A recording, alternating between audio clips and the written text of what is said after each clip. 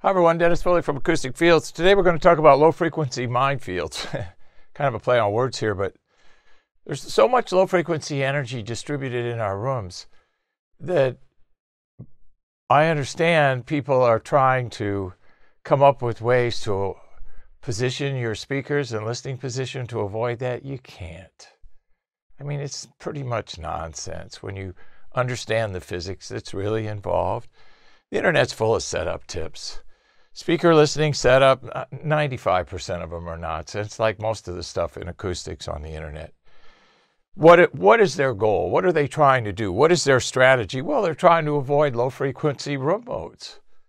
If you set your speakers up here, you set your speakers here, you'll avoid this, that, or the other. Well, it's nonsense. You trade one set of problems for another. That's the whole issue.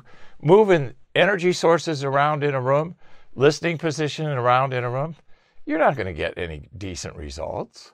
You might avoid a 30-40 cycle issue in this position, but have a 60-70 cycle issue that's even more pronounced, okay? Here's another, what was the one I saw the other day?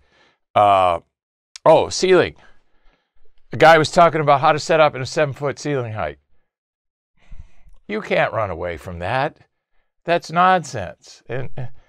And people that buy into this stuff, do some more homework, please, because you can't avoid low-frequency energy, you can't minimize reflections, and you can't run away from your issues. You got to treat. It's the only way to do it, okay? And there's no easy way in acoustics. If you're serious about managing the energy in the room, you have to look at what's going on in the room. Low-frequency oscillation issues, 36 to 48 inches apart. How are you going to run away from that in a room? That's nonsense. What a waste of time most of this stuff is. There's no proper setup in a minefield. You got to manage pressure and reflections. You got to minimize those. The only way you're going to minimize those is through treatment. The proper rate and level of absorption, if absorption is your chosen method. The proper frequency response with diffusion, if diffusion is your middle and high frequency chosen method. Diffusion is not a low frequency treatment type, okay? It's in the same classification as foam. It's utter nonsense, okay? So you want to treat. We got axial, 2-wall, we have tangential, 4-wall, and we have oblique, 6-wall. All these surfaces of the room are acting as speakers. Some dimensions produce low-frequency issues. Some dimensions produce middle and high-frequency issues. You have to treat all the surface areas if you're serious about managing the issues. I know space availability and budget is always a concern. So there's a priority of treatment. First priority is to go after these guys right here. These are the loudest. There's even one louder, coincidental. Nobody talks about those. That's when you have pressure issues that are within 5 cycles of each other. They're even more audible than axial. Saw a room the other day with 7 coincidental modes. He goes, Dennis, this room sounds absolutely horrible all the time, no matter what I play. Well, he had 6 or 7 coincidental modes starting at 80 all the way through 300. Of course it's going to sound bad. He can't run away from those. He has to treat. So we have to treat the 2-wall, the 4-wall, and the 6-wall issues. It's just the way it has to be.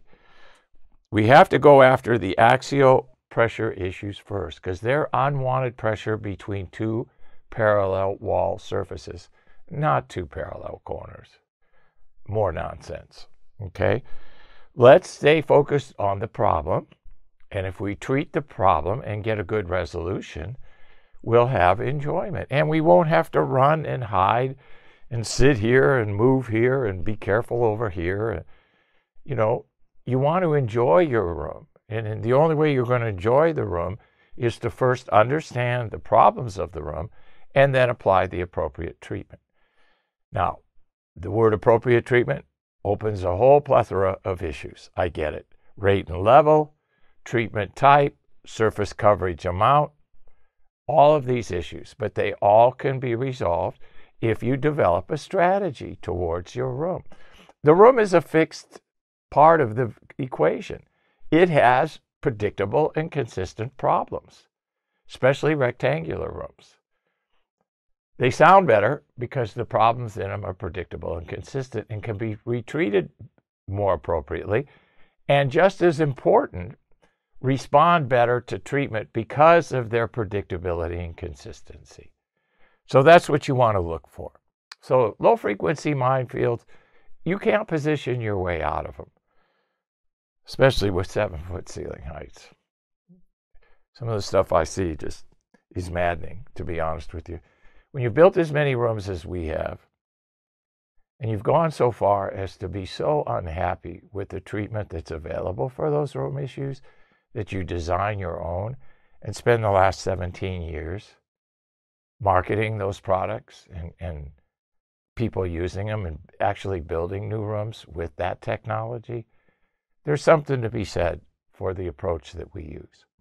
So low frequency minefield, you can't position your way out of low frequency problems. You can't position your way out of high reverberation times. You just can't. Treat, treat, treat, and then you'll have the enjoyment out of your system that you're seeking.